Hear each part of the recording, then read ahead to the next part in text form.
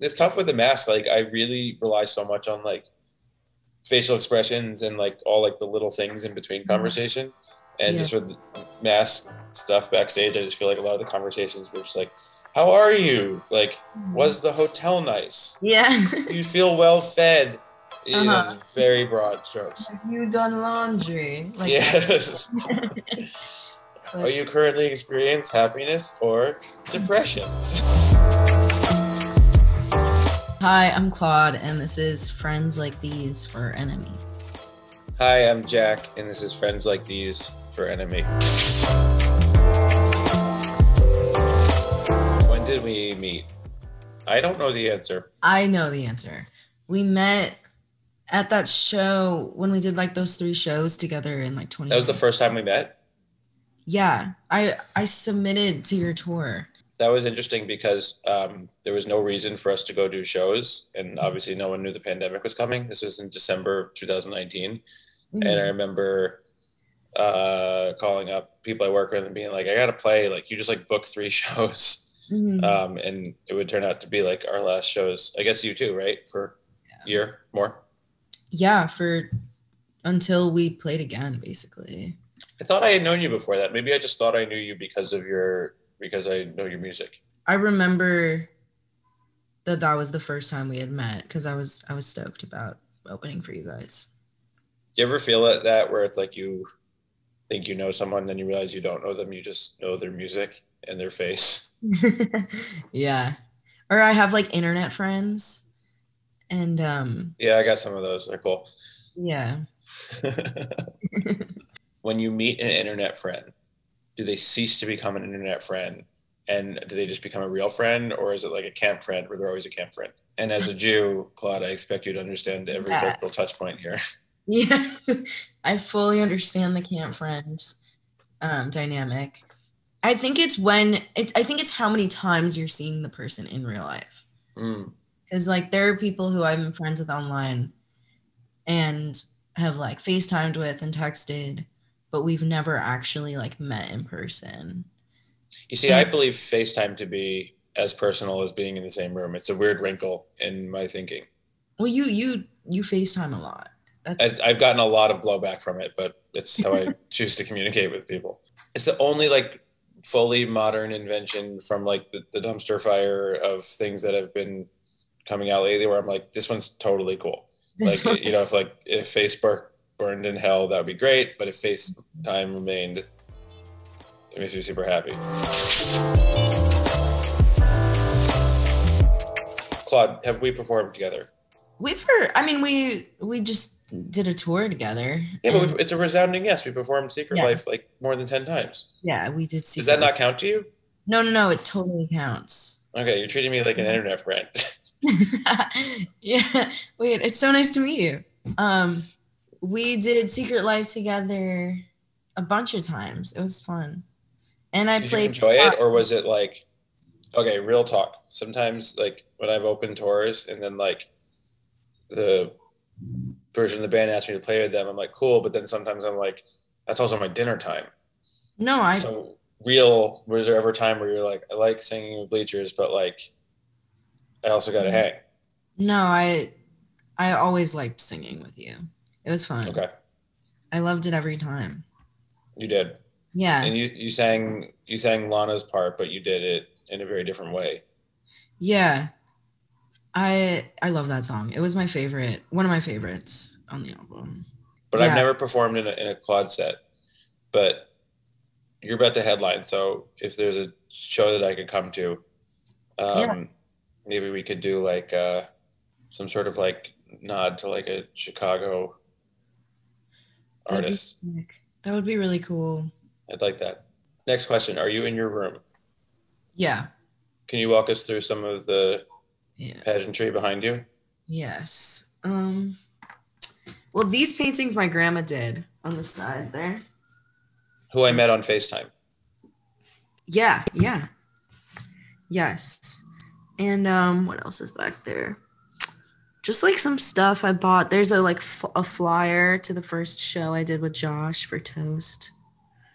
A puppy calendar. Okay. Yeah. It seems like you have an interesting blend of sort of sparse and cluttered happening. Yeah. I haven't. And are there a couple Polaroids right where you would probably sleep? Yeah.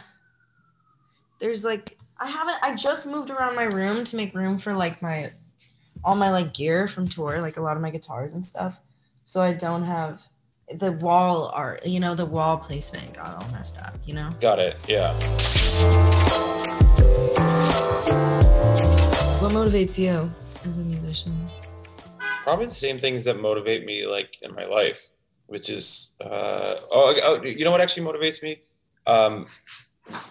Recently being on tour was a huge motivational shift, because it shifted the motivation from personal to sort of conversational. I think before the tour I was in like a big conversation with myself and trying to be in that kind of competition and one up myself and push myself further. And then when the tour happened, I started to realize that there's all these people I'm talking to, and that's a whole different thing. It's almost the opposite thing. So I feel at this point more motivated by like how deep that conversation can go with the audience, because it really feels like you could spend your whole life like cutting closer and closer and closer, and that's I think that's always been my motivation. I think it's taken me a long time to be able to articulate it, but I feel pretty clear on it now. What about you, Claude? I feel that. I think it's been interesting seeing what people react to, like when you show people something like a live show or a new song. There's different parts that they'll like you can get like a noticeable reaction from. That can fuck me up sometimes. Yeah, but I think like mainly I've always been like, I don't know if inspired is the same thing, but like going to live shows and like being able to like physically like see the arrangement of a song, just being like hit in the face with a ton of music at once is really motivating and inspiring to me, I guess. Jack, what was the response to Take the Sadness Out of Saturday Night like?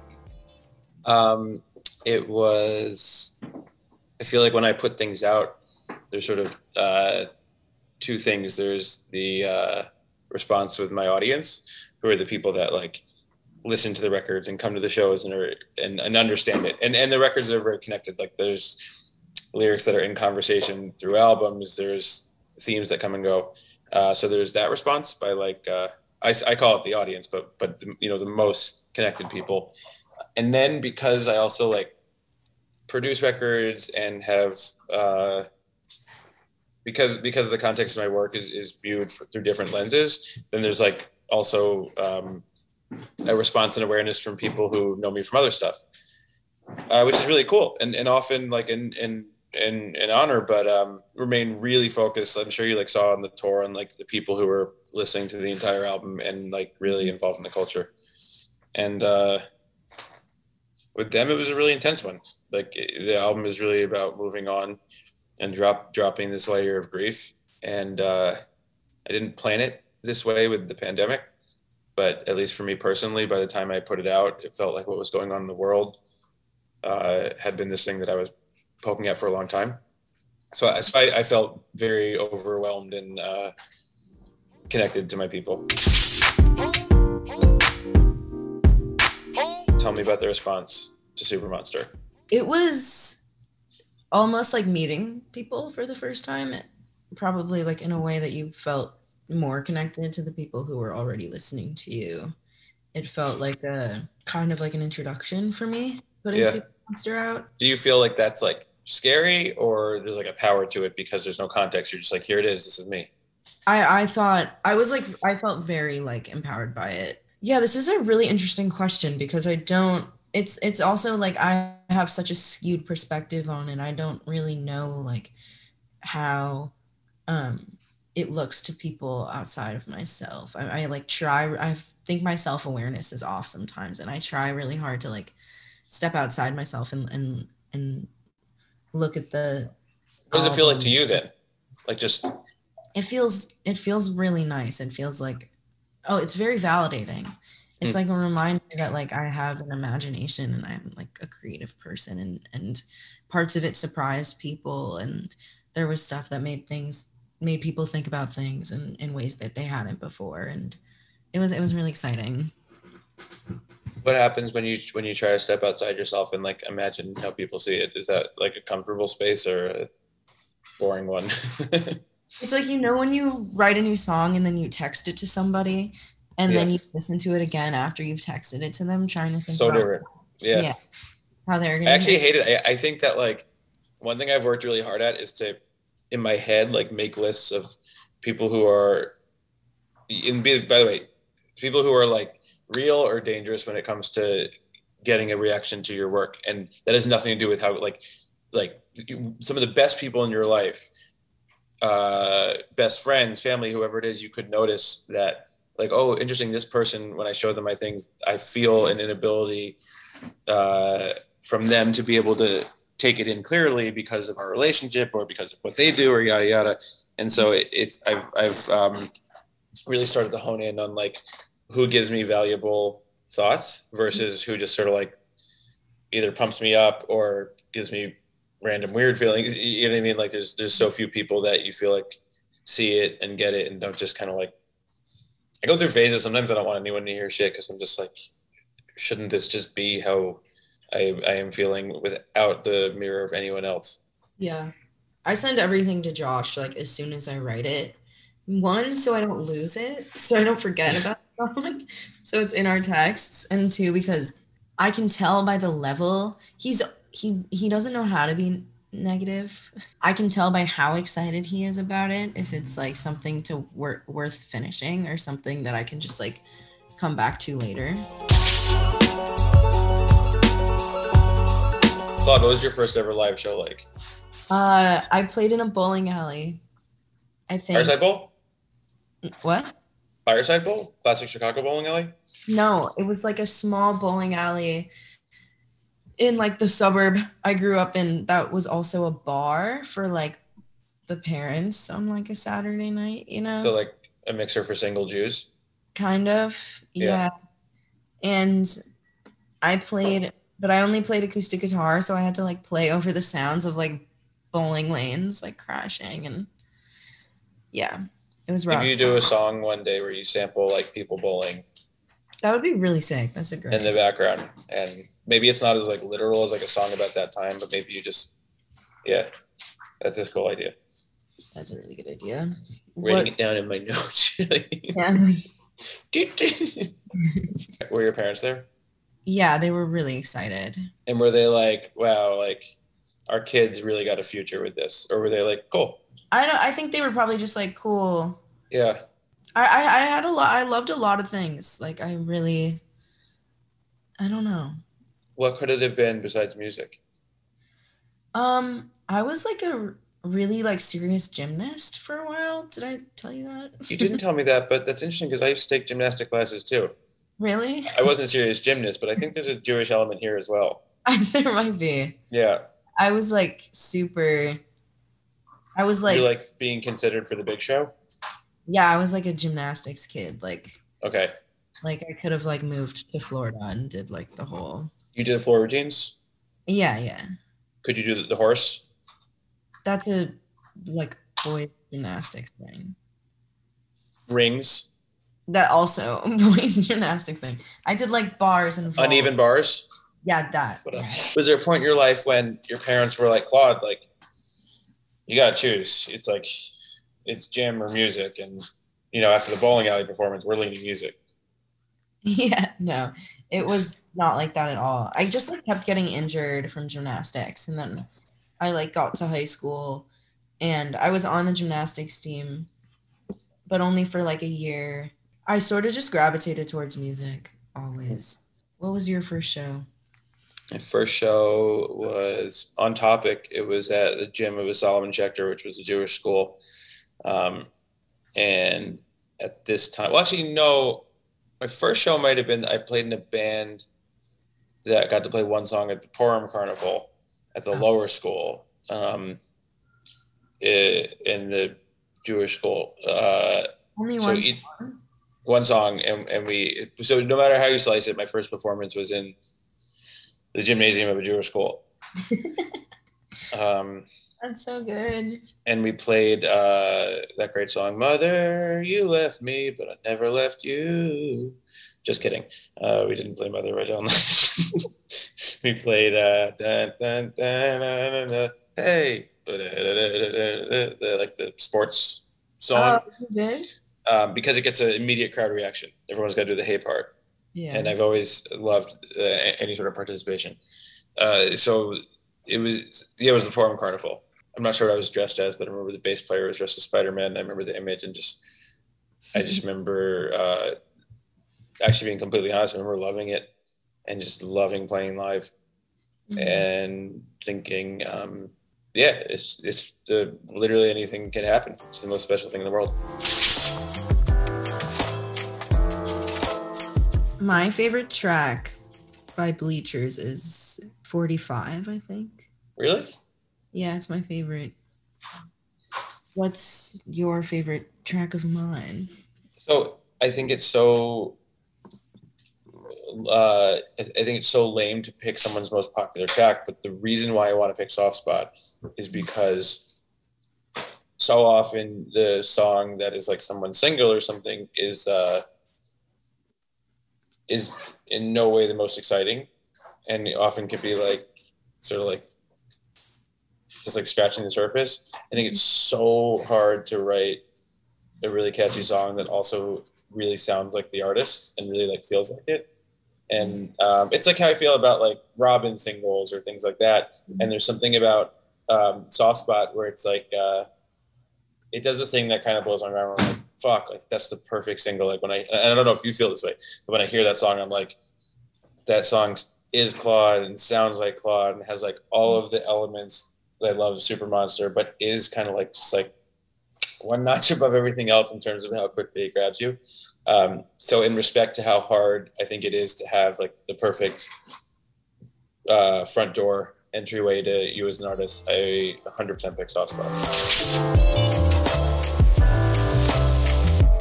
What's your karaoke song? My karaoke song? Do you do karaoke?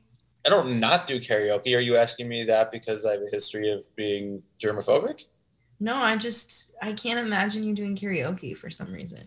Well, can you tell me why? Yeah. I don't know. No, I think you know and you're trying to pick your words, so why don't you just shoot it out there? I honestly, like, I can't put a finger on why. I think I wanted to do a karaoke party when the tour ended for all of us. I would have loved to. So for anyone watching this, we were on the craziest tour because Claude and I were on tour together, but we were in separate bubbles.